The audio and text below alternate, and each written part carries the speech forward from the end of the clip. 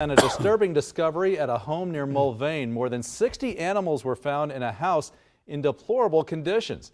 Animal control was able to save most of them, but now their lives are on the line again if they can't find them homes. Kake's Eli Higgins joins us live with details. Eli.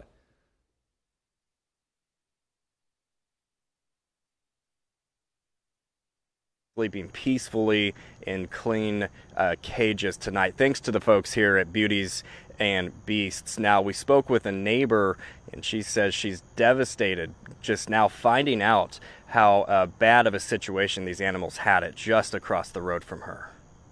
When you see that many crates being carried in and that many people, and you just automatically know the situation isn't good. Melody Marshall, who didn't want to show her face, was appalled last week when she found out what was going on right across the street. It's shocking.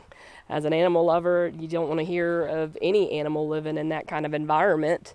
It's horrendous. Last Thursday, someone sent a tip to animal control that there was a hoarding case at this house east of Mulvane. This is what they found.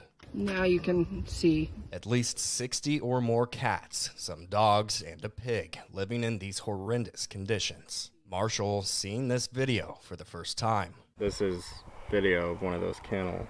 Oh my God. And one of them was this guy. As you can see, hi buddy. Number 22, still traumatized and with stained fur from living in his own feces. Man, it's hard, but then it's even harder meeting him and knowing that we have to figure something out. Datha Wilson and the team at Beauties and Beasts are the ones trying to get them help.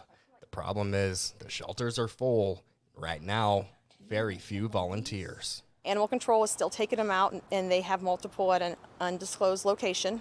They are working on getting them through the shelter because the shelter is so full, and we need foster homes. Wilson says if more foster homes don't become available, many of these cats will end up having to be put down, something Marshall says would be unthinkable after what they've already been through.